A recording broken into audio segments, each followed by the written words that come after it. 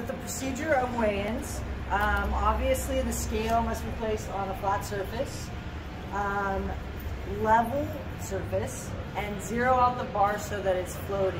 There should be the 10-pound weight as we went over to zero out the scale. Then the scale is set to the ball carrier weight limit for that age group. Make sure that that is set ahead of time so that there is no need to adjust it at all through the entire weigh-in process. Weighmasters exchange books. You fill out the ineligible player form and weigh-in of the opposing team. At the end of the weigh-in and filling out the ineligible player forms, both Weighmasters must sign both ineligible player forms. You keep the opposing team's ineligible player form.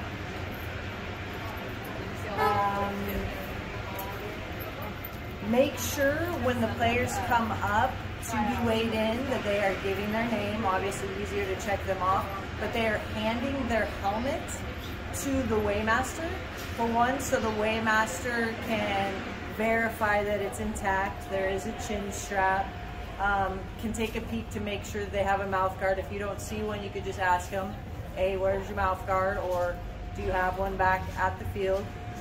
If they don't have one, that is something that needs to be taken back to the coach of that team and be addressed there, not at weigh-ins. We're just verifying. With the player, once they're weighed, then they take the helmet back from the Weighmaster. They should not be weighed with their helmet on. Players only weigh in one time. They can't step off, remove items to weigh in again. You weigh in once. As long as you are fully equipped for gameplay, that is your weigh-in. So,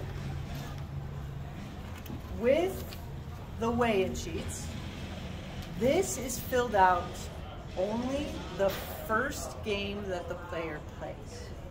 Not every player may be at the first game of the season. If that happens, the game that that player plays in for the first time, you would fill this sheet out for them.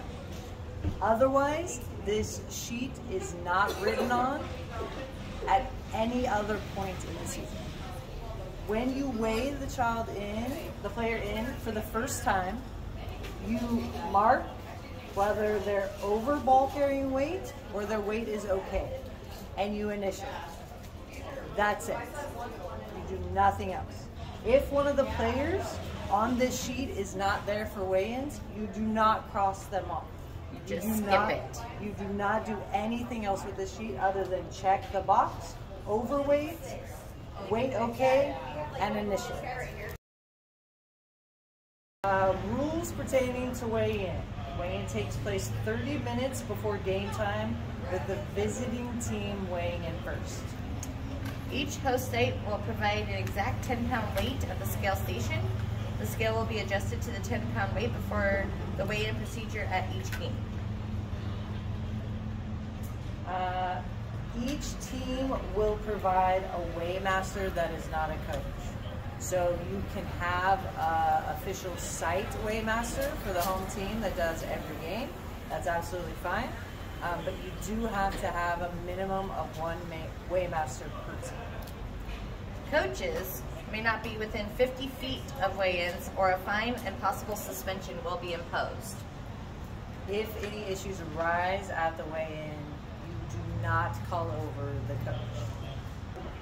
A written list of ineligible players, ball carriers for the game, must be presented by the Weighmaster of each team to the opposing team at the time of weigh-in. Our suggestion is to have your ineligible player form filled out before the start of the weigh-in process. You know which kids on your roster aren't going to be at the game or aren't there yet. Or injured. And also your typical ineligible ball carriers, you know.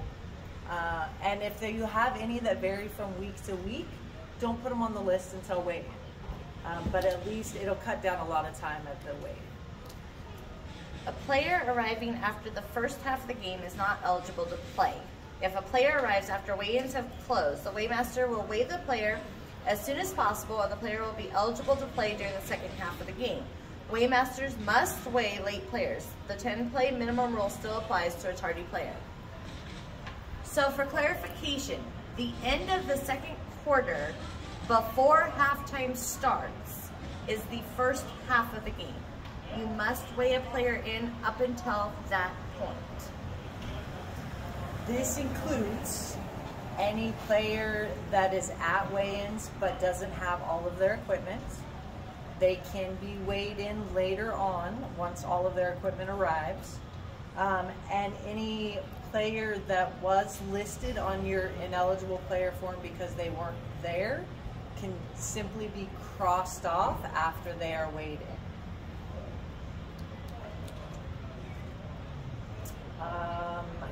Following is the minimum required equipment that must be worn at weigh-ins.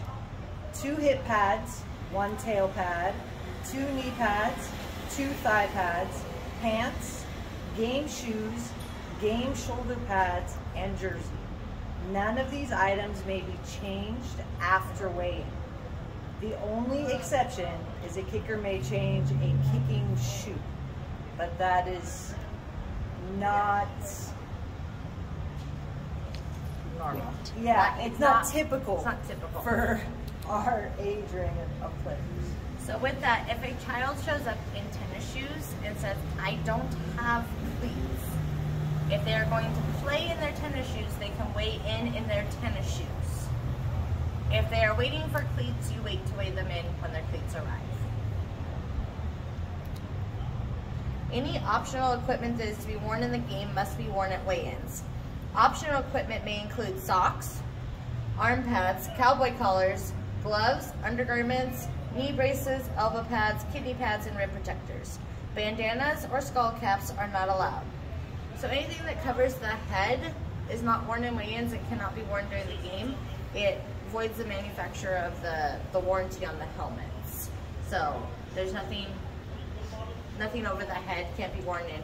But if they have a rib protector that they put on or a shirt with built-in rib protectors, they need to be worn during weigh-ins because that is not something we can exclude. It has to be weighed in with. All ineligible ball carriers must have a 1-inch stripe of a contrasting color to any other color on the helmet. Clearly visible, placed horizontally on the front and back of their helmets. Horizontally, not vertically. Yes. Do not stripe along the seams of the helmet. And if the kid wants an extra piece of tape to go over his current piece of tape, give him the piece of tape. You do not have to re-tape every time. If there's already a piece of tape, you can leave it. But if that child, there are players that would like the additional piece, go ahead and do it. And you don't have to remove the tape from a prior game if the helmet is already striped. Shoes must be of the molded cleat or internally threaded shoes where no post is extending from the shoe. Instead, the cleat post screws internally into the shoe. Maximum size of the cleat is 1/2 inch, measured from the tip of the cleat base to the base of the shoe. No, all, or primarily metal or metal tip cleats may be worn. Make sure they're molded cleats and they're not metal cleats. The easiest way to verify this is when your players are lined up at the start of weigh-ins. Have them face away from you and everyone lift their right foot, walk down the line, make sure there's no metal cleat showing, and then put that foot down and lift the left foot and walk back. You can verify really quick, and then you also make sure that your kids are lined up in the proper order. TVYFL would like to remind coaches and weighmasters that the weigh-in process should be a friendly place for both the players and the volunteers. We should not be attempting to win games from the scale, as the sole responsibility of the weighmaster is to weigh the player and stripe them if need be. That's it. Any safety concerns should be communicated to their team's head coach so they can confer with the other coach and the officials crew if needed to resolve a safety concern. We're only verifying ball carrying weight and striking the ones that are not eligible. Rules of play 10-6C-III. Only 2 weighmasters are allowed at the weigh-in process. Each team will provide a weighmaster that is not a coach at the scales at the time of weigh-in. No more than 2 weighmasters from each team will be allowed at the scales during weigh-in. TVYFL executives and association board members are exempt from this unless they are coaching a team involved in the weigh-in.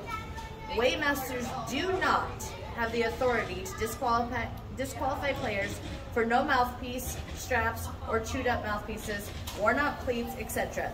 If there are discrepancies, rules of play 10-6-J, the chain of command for discrepancy is the field greeter or site official, head of officials, so the white hat, and then division presidents. Weightmasters are to communicate to both coaches of any safety concerns, with both coaches working with the officials to determine if the child can play. If metal is showing from the cleats, the player should replace them. If they're unable to, the head official will make the determination if the player is ineligible to play in those cleats. The TVYFL board recommends that the association carry extra cleats to avoid a player being ineligible to play, but it's not mandatory.